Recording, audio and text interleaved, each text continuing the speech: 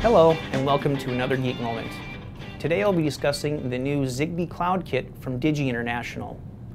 More and more engineers are migrating to some sort of cloud-based platform for their monitoring and control applications. But creating a cloud-connected solution can be extremely difficult and time-consuming. The learning curve for APIs, programming, hardware and software compatibility, and regulatory licensing can be quite daunting. It's quite common for an engineer to spend weeks and even months just to get a basic prototype up and running. But thankfully, using the new Zigbee Cloud Kit, you can cut that development time down into a matter of minutes. Let's take a look and see what comes with this kit. The Zigbee development kit comes complete with the XBee development board, an XBee radio, Ethernet and USB cables, a battery holder, a gateway, a power supply for the gateway, resistors, jumper wires, a relay, sensors and FETs, push buttons, and LEDs. But the prototyping hardware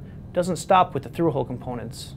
If you take a closer look at the XBee development board, you will see that you also have access to a potentiometer, more push buttons, a breadboard, a slide switch, an LED bar, an audio buzzer, a vibration motor, dip switches, prototyping headers, as well as a 3-axis accelerometer.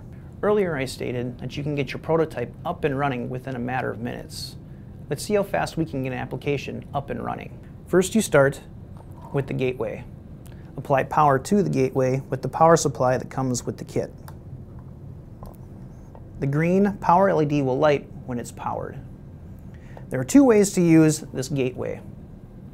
You can either use a hardwired connection using the Ethernet cable connected to an internet-enabled router, or you can use the Wi-Fi capabilities of the gateway as well.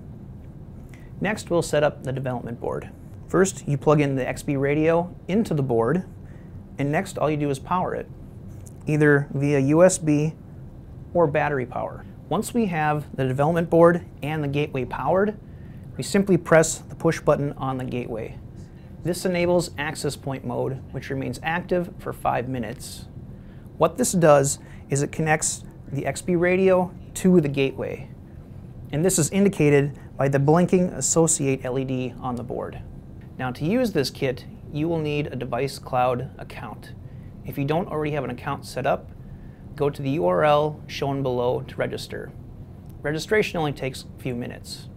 Once you have an account set up, navigate to the Zigbee Cloud Kit login page, enter in your username and password. Once you are logged in, there are only 5 simple steps to complete to connect the Zigbee radio and development board to the cloud. Now, Nick here at Digikey has apparently gone missing again.